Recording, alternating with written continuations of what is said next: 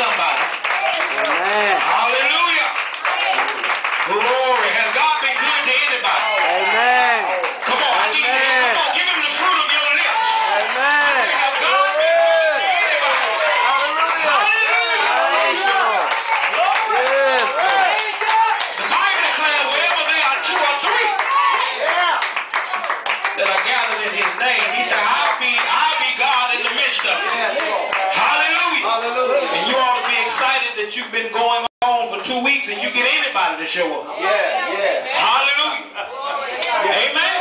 And that you can get anybody to show up after going for 2 weeks. So, amen. Of course, we give honor to God because we're not driven by crowds. Amen. The gospel preached the same. Amen. Talk to me, somebody. Yes, Lord. I said preach the same with 10 as it do with 1,000. It preached the same. Amen, somebody. Amen. So, but we thank God. Amen. Of course, I forgot about SSB. Amen. I forgot all about that. Amen. But we thank God for Pastor Dupree. People don't know you at our church, but they know you. Amen.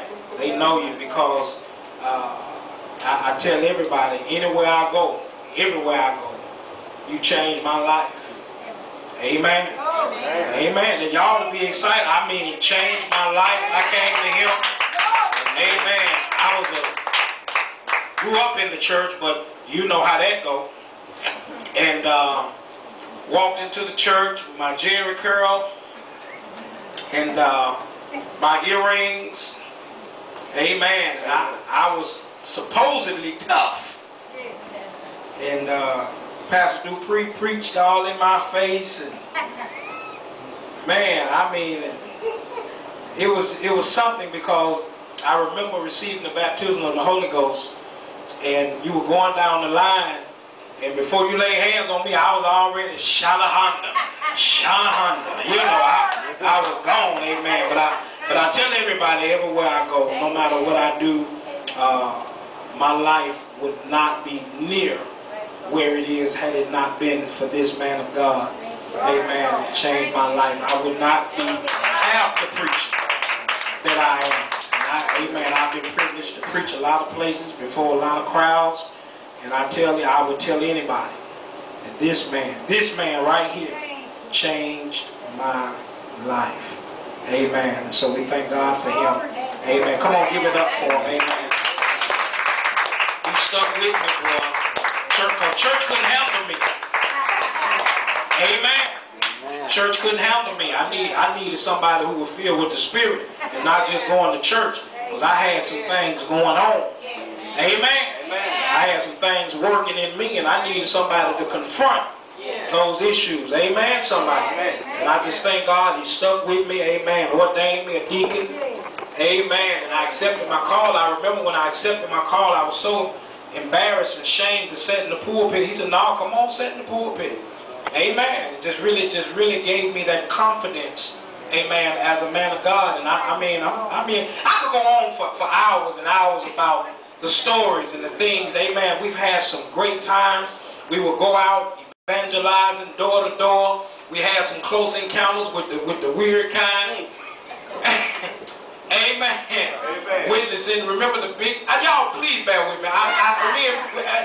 You know, we remember the big guy wanted to fight because he was wanted to fight about being baptized or something like that. He was oh man, we had I didn't say the Grove. Boy, we've had some encounters, but he taught me how to witness. We would go door to door. Amen. We would train in the church and have, just conflict resolution as it relates to going out and witnessing it. Amen. But I thank God for my wife who came with me. Amen. Give it up for her. Amen. A great preacher in her own right. Amen. And so we thank God for her. Amen. We had some others that were supposed to come, but you know how that goes. Had some that were on the road, had to turn around because their car started acting up, and it wasn't nothing but the devil. But amen. But we had some we just couldn't wait on. Yeah, that's right. We had to, you know when you on an assignment, you just have to roll out. That's right. Amen. You have to roll out. Amen. So we thank God. Come on, get your Bibles in your hand and let's dig in this word. Amen. And go to Job chapter 23. Job chapter 23. And we thank God for First Lady. Amen. All right, amen. I never mentioned, so I was gonna throw it out there and see. Amen. But we thank God for you as well. Amen. Amen. Job 23. My tie already loose. And what I'm gonna do is go ahead and take this jacket off.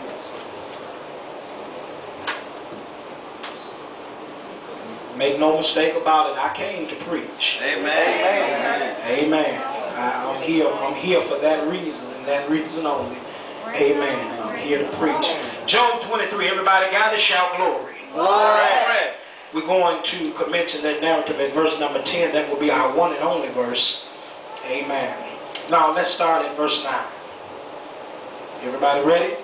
Amen. Verse 9 says, on the left hand, where doth he work, but I cannot behold him. He hideth himself on the right hand, that I cannot see him. But he knoweth the way that I take. When he had tried me, somebody say me. Me. Now I'm the kind of preacher that you got to talk back to. Yes, sir. Amen. And so I want to make sure that you understand, if I ask you to talk to me, talk back to me. Yes, sir. Amen. So we can enjoy this word. Amen. Amen. He says, he knoweth the way that I take, but when he had tried me, everybody shout me. Me. I shall come forth as gold. Now I want you to just for a moment look at somebody square in the eye. Amen. Look at somebody square in the eye as you prepare to make a prophetic declaration about your own life. Amen. Because God is getting ready to do something. Make no mistake about it. It makes no difference how many people are here or are not here. Amen. God is about to drop a word in your spirit that's going to revolutionize your life. It's going to shift your thinking. You getting ready to, somebody ought to get happy. Y'all ain't happy enough for me. You getting ready to go to another whole level in the things of God. I feel God in here. Get ready for your shift. It's about and God get ready to do something in this church. I see it breaking out on the right and on the left. I hear the Lord saying, enlarge your tents. My God, strengthen your cords, because God is about to do something. My God, I feel the glory in here. It's consecrated right up in here. I can feel the anointing. Everybody lift your hands up. I can feel the glory of the Lord. It's consecrated right up in here. My God, everybody just stretch your hand this way, because God get ready to give you a touch even now. Before we jump in this word, God get ready to give you a touch. My God, I feel his glory. I feel his glory. My God. My God, my God. Look at somebody, amen. And I want you to, at the count of 3, I want you to shout, I'm coming out of this. Amen. 1, 2, 3. I'm coming out of this.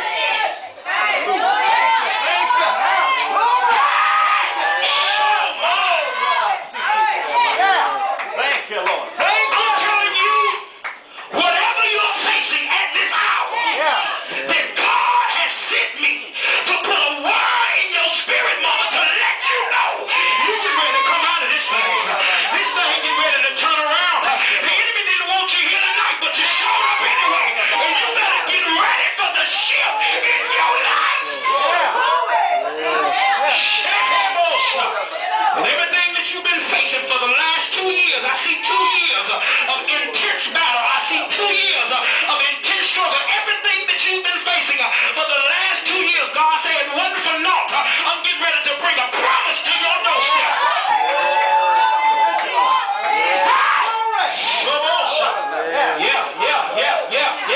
Yeah, everybody shout, I'm coming out of this. Amen. You can be seated. Amen.